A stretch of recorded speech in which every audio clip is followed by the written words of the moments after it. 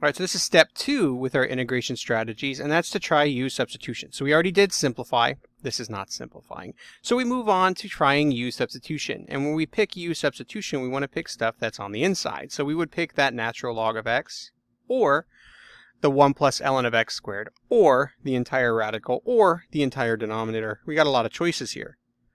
Well, I think what you're looking probably for right now is you're probably seeing, let's try with the ln of x. And I agree, that's a good start. So we do u equals ln of x, du equals 1 over x dx, and then we check to make sure everything is substituted. So the ln of x is u, so we can do that. So now what we're left with is the x and the dx. So those are the ones that still haven't been substituted. And if you look at our du, that is it. It actually does match. So we can just write du here. And then looking at this, you go, oh, that's just a trig substitution. Yeah, so after doing u substitution, we now use trig substitution. See, it's substitution. And I've got 3 videos set aside for you to go through all the different types of substitution we've done already, just as a review, more of a condensed version. So we would say that that u at the bottom right here, since it's a 1 plus u squared, we go back to our little table that we had, and we got this entire page already for you to print out so that you have a nice focused version. So this is our square plus our square, right? Square root doesn't even matter. What it is that we want to have that 1 plus tangent squared. If we have that 1 plus tangent squared, we can get a secant squared. So we're going to set our x equal to tangent theta, in this case a u. So that right there needs to be a tangent theta squared, and so now I go du equals, and that would be secant squared theta, and then we do all of our substituting again, making sure everything is gone. So my u is tangent theta. I'm going to get tangent squared theta, which I was looking for. And then the other part, I forgot the d theta here, is secant squared theta d theta. And if you remember, the reason we do that is to turn this into secant squared, and then the square root makes it secant theta. So that denominator is now secant theta. And then those secants will cancel, leaving us with tangent secant. So I'm going to move this up here, and we end up with tangent theta, secant theta, d theta, and then that obviously is secant theta plus c. Now what we have to do is change our theta back to our u, and our u back to the ln of x. So remember how we do this is we take our tangent theta and u and make a little triangle. And then we know that tangent theta is equal to u, so that would be opposite over adjacent, which means this is u squared plus 1. And so secant is the hypotenuse over the adjacent. So that would be the square root u squared plus 1. Where did I get the 2? I don't know. U squared plus 1 plus c. And so that's our theta to u. And now we've got to do u to x. So we got to re-substitute everything. And that's very quick. U is ln of x. So that's just ln of x squared plus 1 plus c, and that is our integral. I'm going to make that a little bit larger now since it's our final answer. So ln of x squared plus 1 plus c. Now looking at this, you probably go, well, if that was my answer, then I think I chose the wrong u. Well, there's different ways of doing this. Just because one method works doesn't mean another method's not going to work. And that's the whole point of these, is just to throw things at it until something hits. So if we do this integral again, but this time we pick a different u, let's see what happens. So in this one, what we're going to pick is u equals 1 plus ln of x squared, because that would be the next obvious choice. That's the thing that's inside the radical. So that would be our obvious choices. And so du here is 1's gone, and so we end up with 2 ln of x, it's just chain rule, times 1 over x dx. And so now if you look back at what we have, I'm going to erase those marks that are there. And then now this is what we had just gotten rid of. So if you notice, after I replace that with a u, I'm left with ln of x over x dx. So I have my ln of x over x dx, and my 2 can just go to the other side. Oops, wrong color. So du over 2 is equal to ln of x over x dx. And so that will replace the ln of x, the x, and the dx. So we end up with 1 over the square root of u du. And by doing this, we don't have to go back and do another substitution with tangent. Doesn't mean this is not a good method. It's completely fine. It worked. So this is u to the negative 1/2.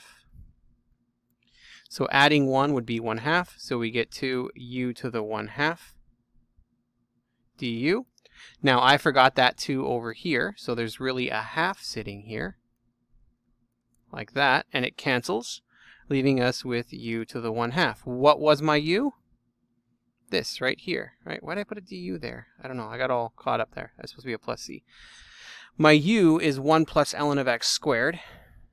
So this would be the square root of 1 plus ln of x squared plus c. So you can see it's exactly the same answer, 2 different methods. And that's the point on these. These problems are set there for you to play with and for you to practice with. So you just keep trying things.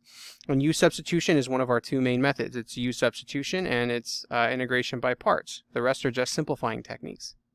So on this one, what would you pick? What's my inside? Yes, the obvious is 2x plus 1. Now obviously I labeled this one with something else that we're going to be doing, and this is going to have a little bit of a trick to it. So u equals 2x plus 1. So that means my du is equal to 2 dx. So my dx is equal to du over 2. So now if I plug everything back in, we're also going to have to replace those a's and b's with my start and finish. So my x here is going to stay. And I have u cubed du over 2 from, and you would initially go, oh, well, this didn't work. We have an x. But you got to think this is a linear x. And that's a linear x. So it's very quick to solve for. So we would get u minus 1 equals 2x if I solve it. Divide by 2, and I get u minus 1 over 2 equals x. So I can actually plug it in. So I get, I'm going to write it off the side, u minus 1 over 2 times, we can now put it together, 2u over 2u cubed integral, like that. So I did get to substitute my x, and that's the whole point. What's happening here is when you see this situation and you have something on top that you can easily plug back in, what we're doing is rewriting it with u substitution into a simplified form, and you'll see that when we finish. So I still need to change those zeros and ones. So my x here is 0, which means my u would equal, oops, just an arrow. That's equals, let's just erase that and do that again. So x equals 0, x equals 1, u equals 2 times 0 plus 1 is 1, u equals 2 times 1 plus 1 is 3. So we're really going from 1 to 3, 1 to 3. But now when I simplify it, you see I can take out that 4, and we end up with u minus 1 over u cubed du. That was the whole point of this trick. So by taking that, doing this, and then resolving it, what we're doing is changing the binomial from the bottom, well, this is actually a binomial cubed, to having it at the top. And then that allows us to distribute. So we end up with u to the negative 2 minus u to the negative 3, and now we have our general powers. So we're just going to add 1 to each. So by adding 1, we get negative u to the negative 1, and then plus 2u to the negative 2, and then from 3 to 1, and we can simplify this. So if we finish this by plugging it in and doing all the work, we're going to get 1 over 18. Just like that. I know you know how to simplify this, so I'm not going to waste your time. All right, so that is another method for u substitution. And then our last one is to actually simplify and then use u substitution. So at the very beginning, we just did simplify, but sometimes simplify just makes it nicer. So like this guy, he looks horrible.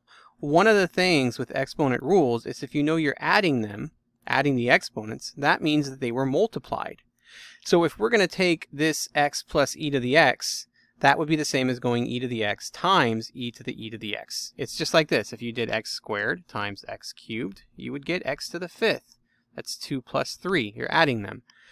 So if we do this, we've actually simplified it into something that we can use for u substitution. And so your first bet is always to go for the things that are on the inside, our exponent. So u equals e to the x. So du equals e to the x dx. And you can see there it is. There's my e to the x dx, which is my du. So I would end up with e to the u du, and that's exactly what we're looking for. So we get e to the u plus c. Plugging it back in now, we get e to the x plus c. So this is a u substitution, 3 different ways of doing it. We've actually got 2 more videos of different ones as well. But the whole point, again, of this is to just throw a u at it. Look at it and think, okay, what's on the inside? That's my best choice. And when I take the integral, the derivative of it, do I get what's left? That's what we're looking for. And if it is, you're good to go. See, so here we picked u equals ln of x. It got rid of everything. Perfectly fine. Here we did u equals 1 plus ln of x squared, and it got rid of everything. So both methods worked fine. You probably have your preference on which one you like. There you go. So keep watching.